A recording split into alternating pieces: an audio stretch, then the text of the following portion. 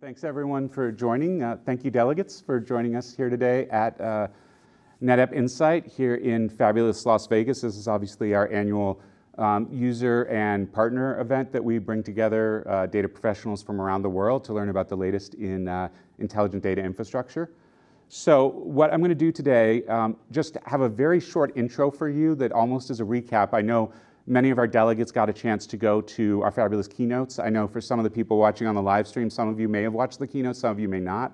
So consider this me doing an hour-and-a-half keynote in about 9 minutes with delegates asking me questions in the middle. And so that's the test that I've given myself. So obviously what we talked about and what we introduced here at NetApp Insight was this whole concept of really talking about enterprise-grade artificial intelligence. I should note throughout the day, we may talk about things that are going in the future. We won't talk about things that are non-public, but as we're talking about our vision, obviously our vision is subject to change. So just so that we're aware of that for the audience out there. So obviously everything we do at NetApp is around data. One of the things that's kept me at NetApp for almost 18 years now, if you can believe it, is that we have what I think to be a very important focus, but it is just that, a focus on data and around data infrastructure. We're not a large conglomerate holding company that does everything for everyone, and there's nothing wrong with that. But at NetApp, we focus just around data infrastructure, and specifically around making intelligent data infrastructure, which we believe to be at the heart of really major customer imperatives around modernizing their data center, transforming to the cloud, and then some of the major imperatives of the time, both adopting artificial intelligence, which we'll talk a lot about today, as well as promoting cyber resilience and protecting your data. You can't have good AI if your data is suspect, right? So both work hand in hand.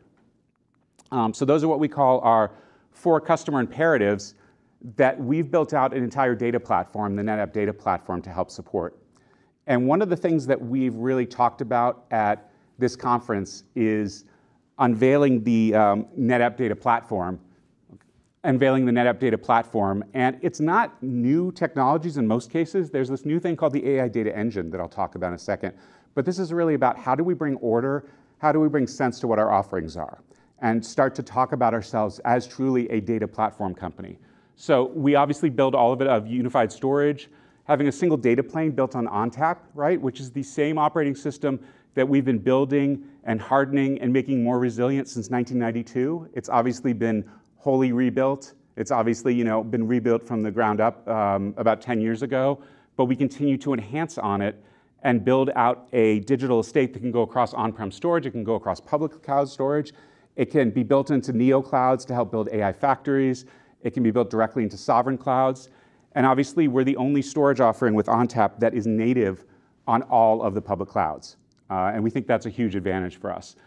Obviously we spend a lot of time building protection on top of it, and then making it available as a service, making it available through open source and open APIs, making it available through a broad system of partners and ISVs that we integrate with, as well as building a complete open API package so that you can integrate with it directly through your automation, through multiple different automation stacks, or through the control plane that we offer, including the GUI that we've newly renamed the NetApp console.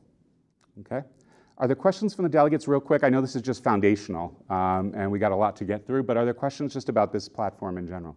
I don't have a sense for the extent of the public cloud storage capabilities, if that's done through partnerships. Obviously, we know about the major 3. Yes. There's a host of, not even specialty, but enterprise public clouds. Yeah. So there's a broad list of that. Obviously, yeah, there's the major 3, right? So there's starting with Azure NetApp Files, then AWS FSx for NetApp ONTAP, and Google Cloud NetApp Volumes. But then there's also, you see multiple different clouds that are built on NetApp and use NetApp as the underlying storage, and then you see others that expose ONTAP as a service, right? So I won't go into all the different names here because I'd have to get permission to say each logo, but there are hundreds of clouds out there that expose ONTAP either indirectly or directly to their customers as a service, have it available on their marketplace, or have different services that are built as a service on top of ONTAP. And that continues to extend over time.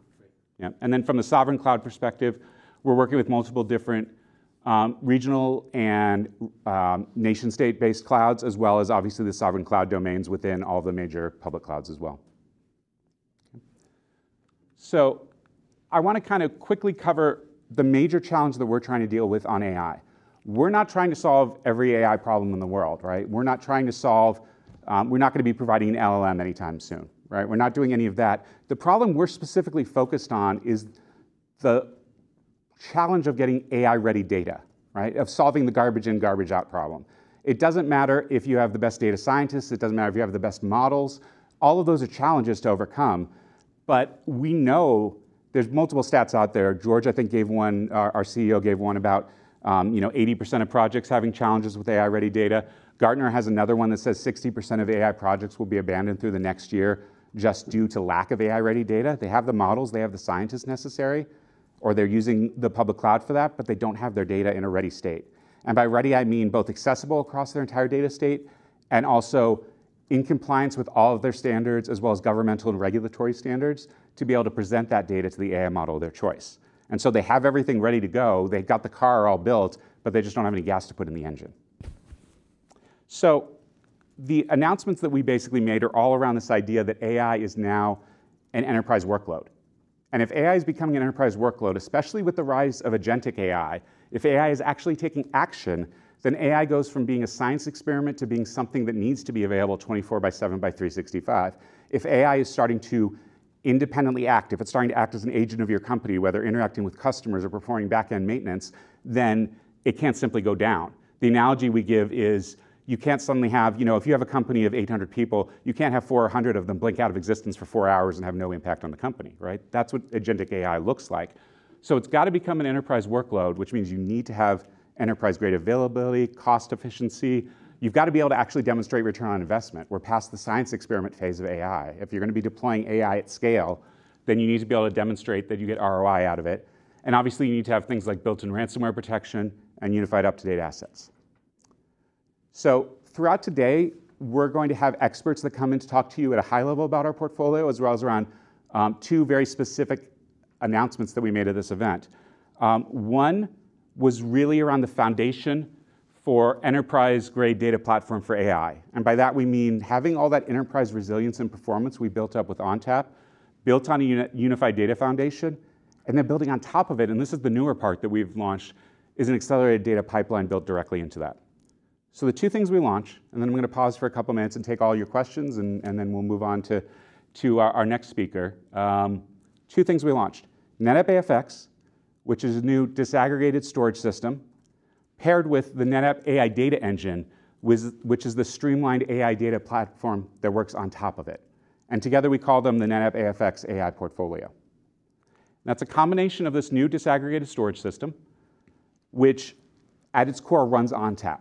And I think if I could get one thing across about the AFX is it's the same ONTAP that runs on all of our different systems, but with specific enhancements to allow it to be fully disaggregated into a modern architecture built for the largest exascale AI workloads.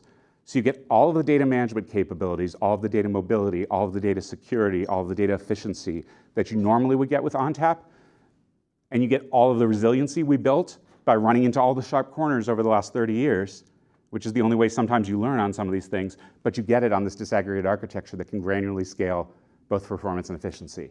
And we'll have some experts on the AFX coming in a little bit later who can really deep dive with you about how each one of those features works to be able to do that. What does granularly scale mean? So it means that you can scale out in increments of, you just add controllers when you want to add performance, and you add enclosures when you want to add capacity, right? So in a fundamental disaggregated architecture. So it's on a node basis more. It's on a node basis, and you can just add individual storage enclosures. And on the back end, and we'll go more into the architecture throughout today, but on the back end, it's all connected through a high-speed RDMA offloaded 400 gig network. So every storage enclosure can see every controller. In our NetApp recently became #1 in Flash, and a large part of that is our NetApp AFF product. That's going to continue to be our absolute lead and lead the market in unified. In that particular environment, every HA pair, although it's scale out, has its own dedicated stack of storage. So as you add HA pairs, you have to add some additional storage to it. And that works for 90% of today's enterprise workloads. But as you move to AI, you have AI requirements where your amount of capacity is tiny, but your performance requirements are through the roof. And then you have the opposite, where you have a massive sort of data lake, but you've got a pretty nominal sort of inferencing or RAG workload working on top of it, right? So that's what we mean by being able to be both granularly scalable as well as linearly scalable. As you add additional nodes onto this, as you go into the hundreds of nodes, you increase performance. Okay, one nitpickety follow-up, which is you used the phrase scale out. I am super annoyed with the industry over the last years because if you talk to data center managers or whatever, scale up is in the rack, scale out is across racks. You know, and then if you talk to some vendors, you know, scale up is within an application or a stack scale. So are you or is NetApp thinking of scale up versus scale out as in scale out is more enclosures or scale out is more racks, or are you hopefully just using one phrase to cover everything? I think we're using one phrase to, well, what we're saying is, I don't use the rack constraint, but what I fundamentally say is if everything is within a single node or HA pair and you just add additional capacity onto it, and if you want to increase performance, you switch out that HA pair, that's a traditional scale up model. Yeah. If you can add additional pairs into a cluster and then be able to move workloads across it, like almost like a VMware vCenter or vSphere sort of thing, that's scale out. Disaggregated is when every asset can see every other asset and all of the workloads on it become essentially ephemeral and can move across all of the different individual controllers or storage enclosures, and there's no more primacy or locality to your workloads. Does that make sense? Yeah. Okay, so that's how we talk about it. Yeah, you could call it true scale out. We use disaggregated because scale out as a term, as you pointed out, has become somewhat polluted, right? So, but I think disaggregated people fundamentally understand that concept. Okay? I have a question. Yay. I'm trying to find it in my notes. You said that the AFX is ONTAP with enhancements. So can it exist with the NetApp without enhancements? Yeah. So the enhancements are specifically on handling the disaggregation on the back end. If you think of ONTAP, and this is fundamentally how it's architected as well, there's this top half that is all of the protocols, all of the data services, all of the efficiency, and that is essentially unchanged. And then there's a bottom layer that is the more fundamental how you interact with your storage pools. And that's what's fundamentally different between our different systems. So with an AFF, it's built on the scale-out architecture. With ASA, it's built on an optimized small sort of pair architecture for SAN. When we go to AWS FSx for ONTAP, it's the same ONTAP, but we put a different shim on it that understands EBS as its disks instead of having SSDs. And so that's fundamentally what I talk about. So the enhancements allow for disaggregation across the entire environment, but all the APIs are the same. You can snap mirror between them. You can flex cache between them. Everything that people are used to with ONTAP is there, but we just add these sort of enhancements to allow for disaggregation. Does that make sense? Okay, so I'm getting the hook here very rapidly, so what I'm going to do is just tell you about the very last piece, and then we'll go into this in much detail throughout the day, and that is the NetApp AI Data Engine.